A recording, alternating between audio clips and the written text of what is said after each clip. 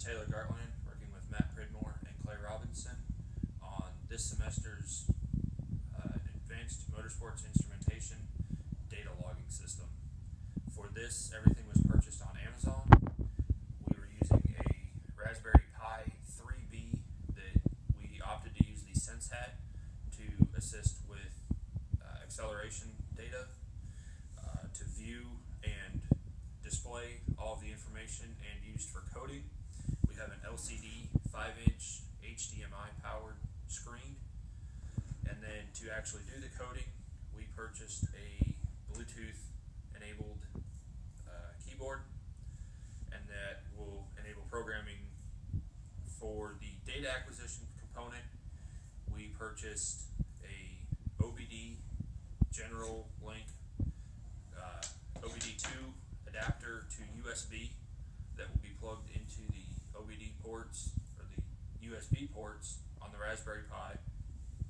In those ports we will also plug in our USB GPS sensor that will be placed probably on the roof of the car for easier satellite. And then we have a HDMI connector for the screen and a generic cigarette auxiliary power cable to actually power the Raspberry Pi. The Raspberry Pi is programmed using a Linux-based Python code. The one that we bought came pre-loaded with the Noobs operating system. We opted for the full Raspbian code, which we downloaded from the Pi website and programmed onto the SD card. And then using the provided directions off of our Professor McAlpine's GitHub page, we downloaded and installed all of the the OBD and GPS data logging software. Okay, here we are now looking at downloading and loading the Pi with the data acquisition system. If you go to Google and just type in Raspbian, we just click on the first link here with the Raspberry Pi, and this is the file here that we just downloaded and then flashed that onto the SD card. This is the operating system for the Pi itself, and then using this operating system, when it's loaded, we went to the GitHub page. Let me go back here and just go to Google GitHub Max Boost, and it will bring up the GitHub page for Mac McAlpine. And then on the pinned repository here, the OBD section, and if you pull up the doc file, in here there's the actual Word document and a PDF version. And pulling up the PDF version has detailed instructions on a step-by-step process of downloading the operating system. This particular one is Noobs. We did Raspbian on ours. They're very, very similar, just some minor differences, but here's the step-by-step on how to download it, and then ensuring that the certain configurations are set up properly. And then from here is the actual process for downloading the OBD and GPS data loggers, and that's pretty much the basis. We had to do, once we downloaded it, we had to do some debugging for each particular vehicle. That kind of is a trial by error on how you have to modify the code to get to work with your exact vehicle, but that's pretty much what we did with the code. I'm Matt Pridmore for MEGR 3092, working with Taylor Gartland and Clay Robinson. So after Taylor spoke to you about what all was involved with the Pi and how we downloaded Raspbian and then GitHub/MacBoost OBD-Pi. Now we're in the car setup. This is already set up. This red cable right here is actually going to the OBD. This secondary cable is going to the GPS, which we're just setting on the dash right now. This is the HDMI, which is hooked up to the 5-inch screen. And I'm going to supply power through this right now through the auxiliary power or cigarette lighter. So you can see the screen cut on and also the Sensehat cut on.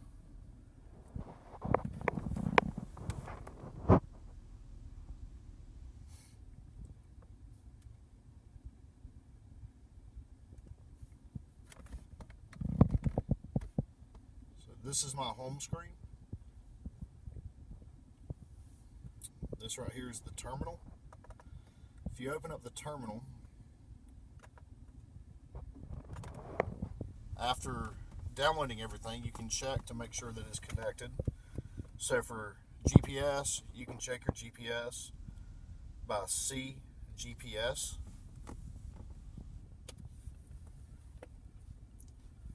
So that's showing that the GPS is connected and working. We're going to get back into our terminal. Now we're going to check for our OBD. So we can go to cd pi OBD-Pi, sudo su, and Python OBD_GUI.py.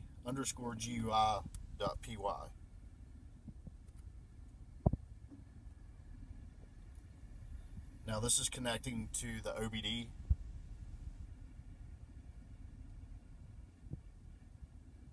And this will show our digital gauges. So you can see calculated load values, your coolant temperature, your fuel trims. You can scroll left and right. So you can see engine RPM. Obviously we're not moving, so the mile per hour is 0, but by giving it a little bit of gas, you can see the engine RPM change. So we're going to escape out of this.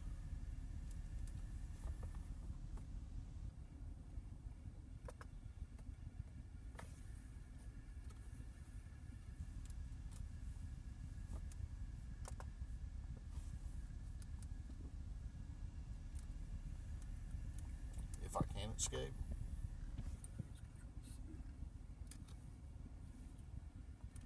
There we go.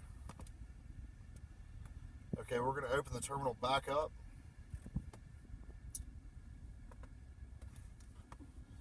So to start logging data,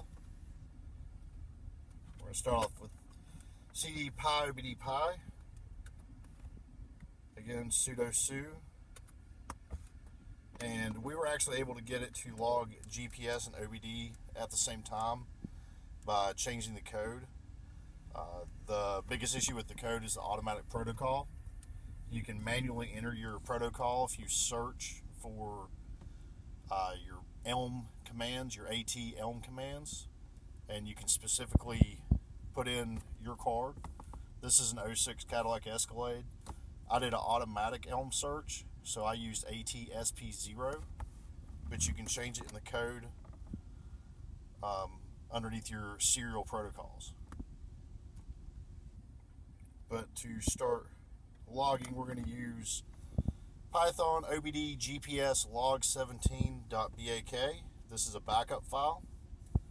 This is one that I modified to work for this truck. When I hit enter, you'll see at the Pi, it scrolls get data. Going back to the screen, you can see that the GPS is setting up on the Hertz. It's now connecting to the Elm connector, and it's going into idle mode. So on the Sensehat, you can actually click on this small joystick right here. If you click up, this goes into logging mode. Alright, now to cancel this, and you can see right here also that it's logging on OBD and GPS. So to click down, that cancels the log. So to look at our data that we just collected,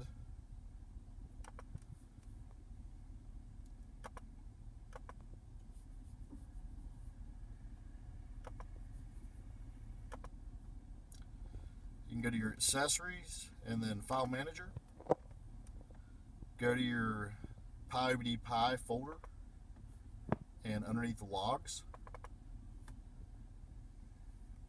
it'll be this last folder. You can see the OBD starting out with RPM 566. We weren't moving at this time, so speed is 0. You can scroll across the bottom to see the remainder of the GPS data.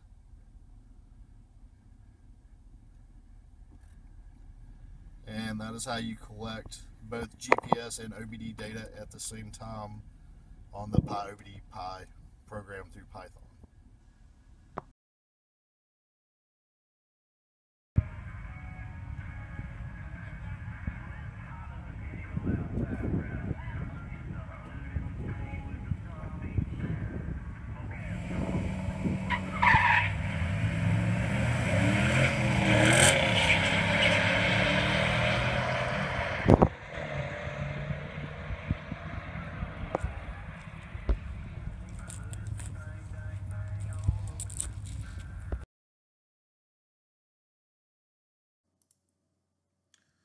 So once you got the data collected on the Raspberry Pi, it'll output into a text file, and you open it up, you can see it's just a comma separated file, and it's got the OBD-II data and the GPS data all synced up in time. So all the data points are taken at the same sample rate and everything like that, so it all matches up. So when you try to open it in Excel, all you got to do is go into the import from CSV, and it'll automatically populate the spreadsheet for you. You can see it's got all the columns laid out and everything all nice. And then the only hard part about that is you got to manually do all the graphs, which is not that bad. But if you look here, I've got the OBD-II versus GPS speed, and I've overlaid the throttle position. But if you look, just compare the GPS versus the OBD-II, you can see they're pretty close. There's a little bit of a gap here on the way down. And then at the beginning, right before the quarter mile or eighth mile run, when you see the hop up here in the OBD-II, that's the staging, and then it stationary for a little while before the start, but the GPS is kind of hopping around a little bit. Could be just that the box was moving around in the car. But yeah, you see right here that as soon as the throttle position goes up to the wide open throttle, the car starts accelerating. As soon as the throttle drops off, it starts slowing down. So that's pretty much what you'd expect on there. And you can graph all of these things, but I feel like the RPM, mile per hour, throttle position were probably the best data sets. You can see that the accelerometer data wasn't very good. It was really choppy and noisy, and we didn't really have the accelerometers calibrated at all. So this doesn't necessarily mean linear or longitudinal acceleration here. This is just what the x-axis recorded. But yeah, that's if you want to look at it in Microsoft Excel. You can also use a program called Megalog Viewer. It's free to download, as long as you only have 500 lines of data. So if you're doing eighth mile stuff, quarter mile stuff, you're probably fine. But it automatically imports the same text file, and then it's got all the data points that you've recorded down here in the bottom, and then on the left hand side on these graphs you can put whatever you want on here, and you can see the graph's pretty much the same shape as the Excel graphs, obviously. But one of the nice features of this is this blue line here. You can see right here in the bottom that it traces all the data. So the color will match up. That's the throttle, matches up to green here. So you can kind of step through it with the arrow keys, and it'll show you the value for each of these data points as you move along here, which is pretty cool. And then it's got multiple graphs set up, so you could graph any of these data points on the same axis. And it's all versus time. And you can probably go in and change that, but makes the most sense right here. But you can see the accelerometer data is just noisy and all over the place. So I don't think the Sensehat accelerometers were very well suited towards data acquisition. They're probably more for gaming and stuff like that. If you wanted to use it as a iPad, move it around and have the screen move around when you move it with the game, that might work. But yeah, for this, not that great. And since it's a CSV, there's a ton of other programs you can use to look at this stuff. You can use Motec, you can use Pi, you can use McLaren Atlas if you want to. There's just pretty much infinite number of stuff you can do with a CSV file, but this is just a couple ways you can do it.